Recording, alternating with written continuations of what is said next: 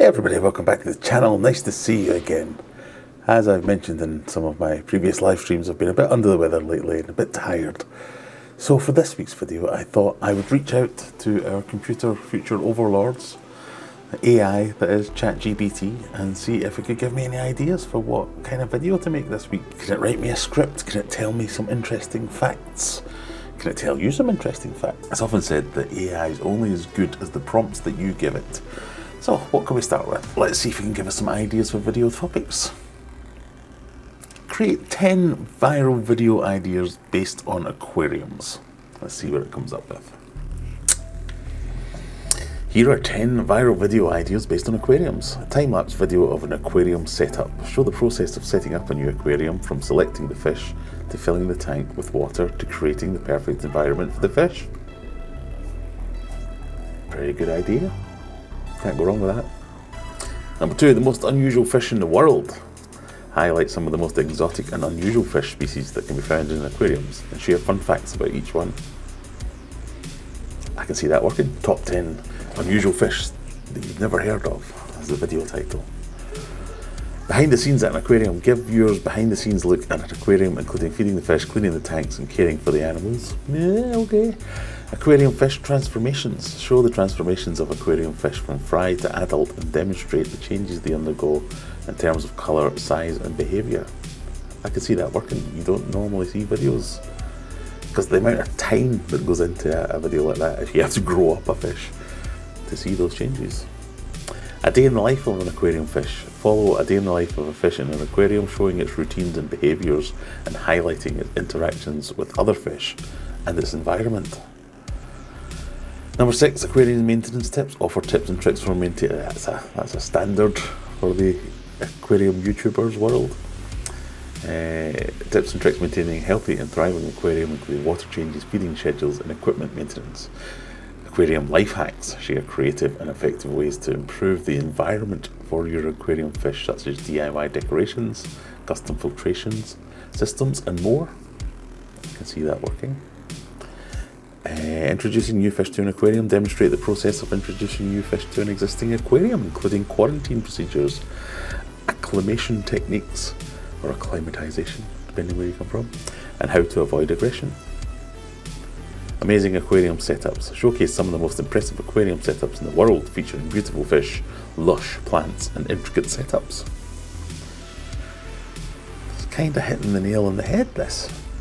The benefits of keeping an aquarium. Highlight the benefits of keeping an aquarium, including the calming effects it has on the mind and body, and the positive impact it can have on mental health. Alright, this is just the next 10 videos for the Aquarium Adventures channel. What about something more specific and tailored to my needs? Give me an idea for a viral video about discus.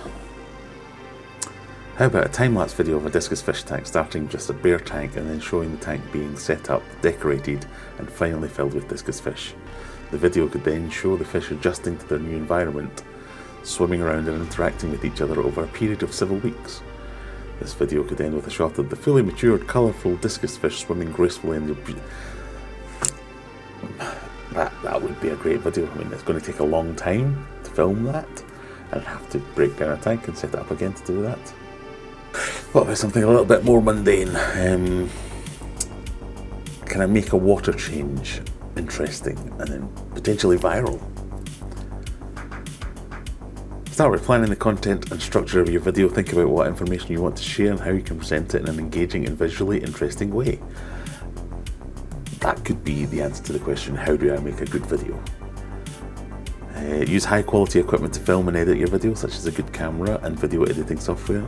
Yeah, I believe the story or the content is more important than the equipment you use to create it. Incorporate interesting elements into the video, yes, such as footage of the discus fish before and after the water change, or a time lapse of the process. Yeah, good idea. Make sure to include information on why it's important to change the water, how to do it properly, but present it in an entertaining and easy to understand way. So dress as a clown and talk about the benefits of water changes. Use catchy and descriptive title, add a good thumbnail, tag the video with relevant keywords so it can be easily found by people searching for information on discus. Share the video on social media platforms such as YouTube and Instagram. Encourage your friends and followers to share it as well. Friends and followers, share this video wherever you go. I mean, that's not necessarily how to make a water change interesting, that's just how to create a good video. What else could we do? What else could we do? So we see if it can be funny. Write a funny script for a YouTube video about the benefits of the fish keeping hobby. So this is quite good. So it's given me in terms of almost like a storyboard with the shots laid out. Opening shot, person sitting in front of a fish tank looking bored. Fish tank, bored. Are you tired of the same old hobbies, looking for something new and exciting? Cut to a montage of the person trying, okay, right, I'm going to end the video. I'm going to end the video with this video. We'll make this video. I can't believe that it's coming out with this level of detail. So another feature of ChatGPT is you can amend and append to your answers.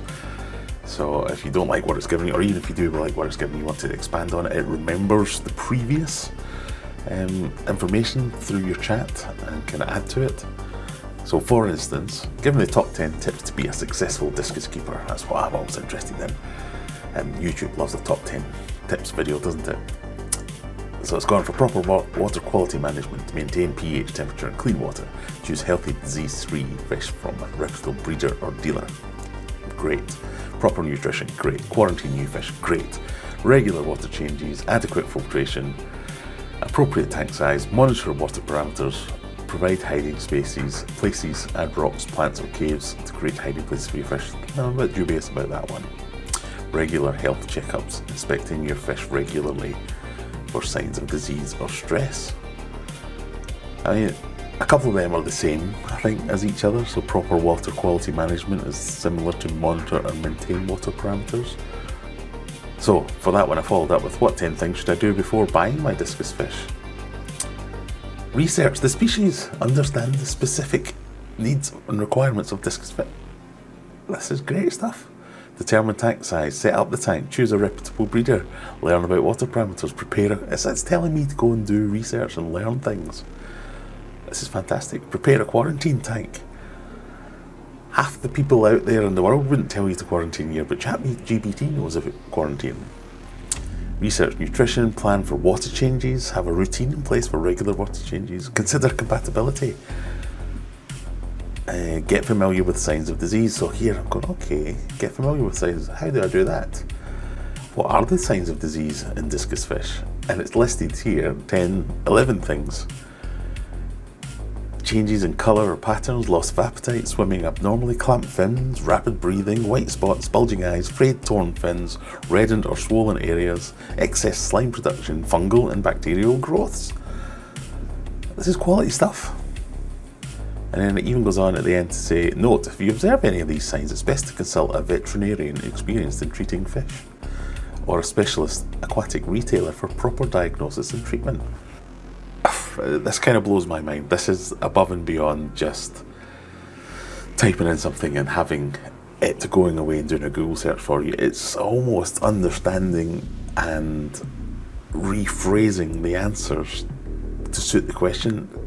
It is AI, it is artificial intelligence. It isn't just a jumped up Google search.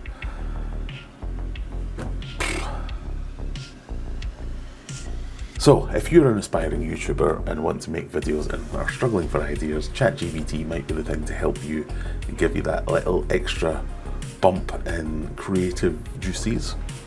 You might as well make use of it before they take over our lives and, you know, Terminator becomes a reality. But I will leave you with the video that it suggested I make.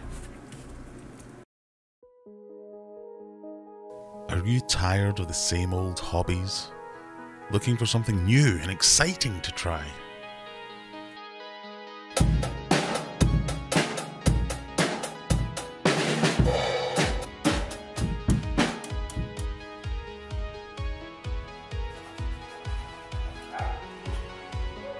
Well, have you considered fish keeping? It's the ultimate hobby for people who love the tranquility of nature but can't be bothered to actually go outside.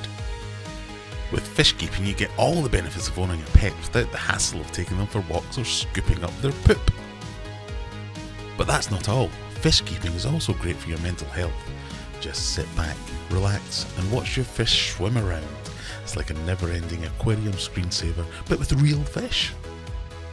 So if you're looking for a new hobby that's low maintenance and calming, give fish keeping a try. Who knows, you might just fall in love with it.